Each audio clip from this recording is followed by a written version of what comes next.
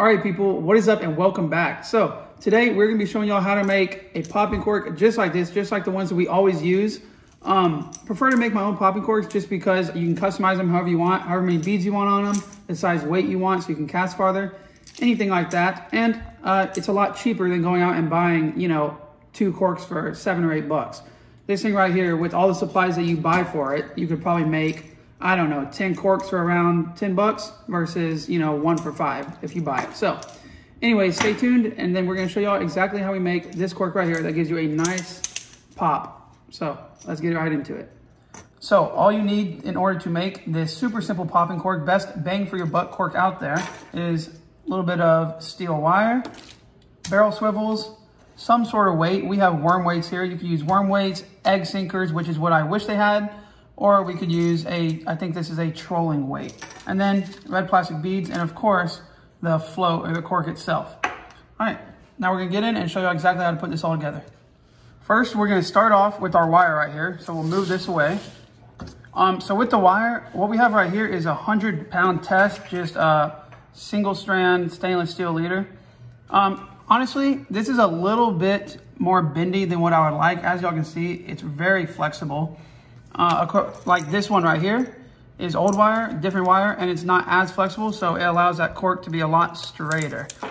This will work, but just thought I'd get that out of the way. You probably want to find something that's a little bit stiffer. Anyways, we're just gonna start by taking off a little bit of wire leader right here, if I can get it.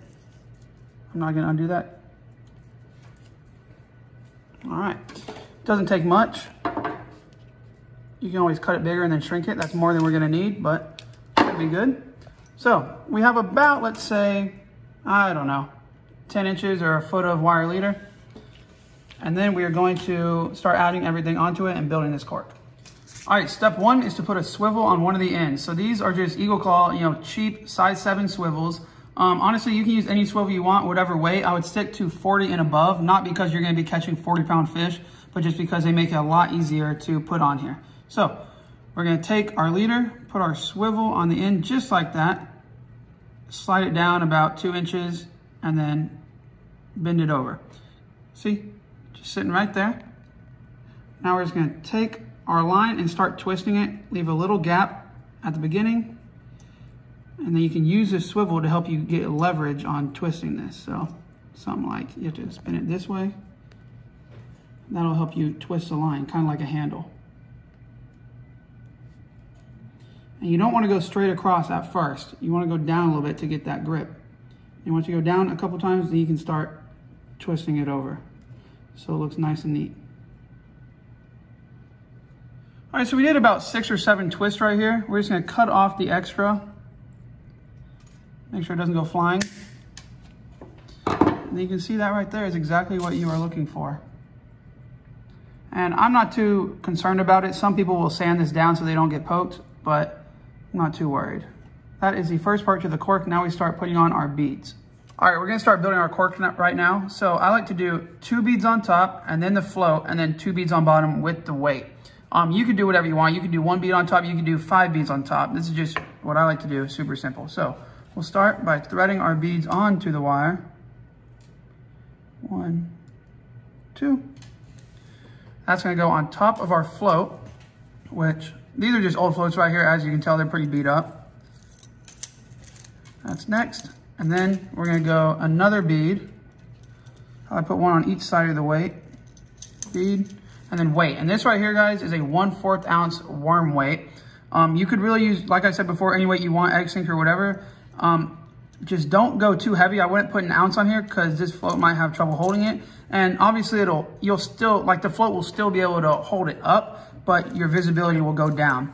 Like even with a 5/8 ounce, you're only gonna be able to see about that much out of water, versus a 1/4 ounce, you'll be able to see, that much out of the water, which is what you want. Anyways, put our weight on there. We put our weight on there, then we're gonna add another bead on the bottom, and that is our whole setup for the cork right there.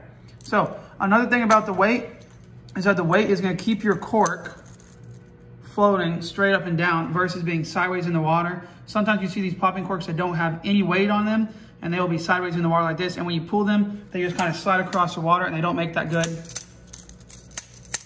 popping noise that you want. So yes, that is the exact reason we put the weight on there. So to finish off the cork, all we're going to do is just add another barrel swivel to the very bottom. Put it on there. You want to leave about that much so you have enough room to get a pop on it. You don't want to put it way up here because then your cork won't make any noise. You have to have everything on there to be able to slide. Okay, so we're just going to do the same thing we did before. Start twisting it around if I can get it. Something like this.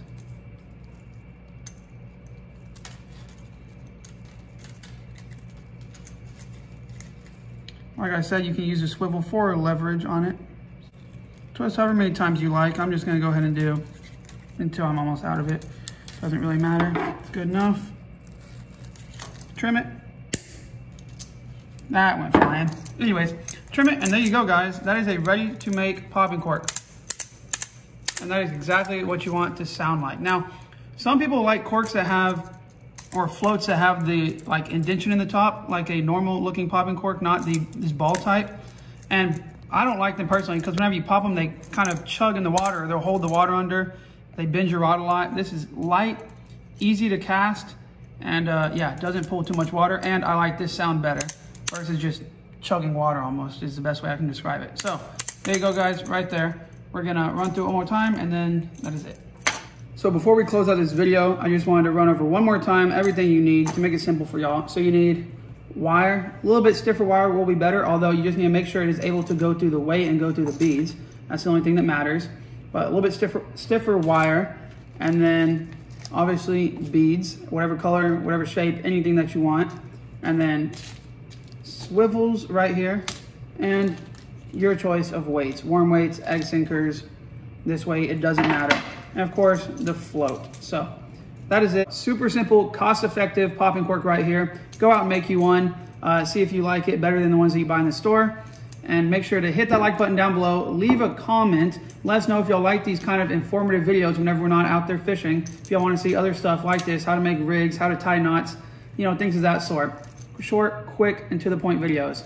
Anyways, thank y'all so much. And until next time, peace.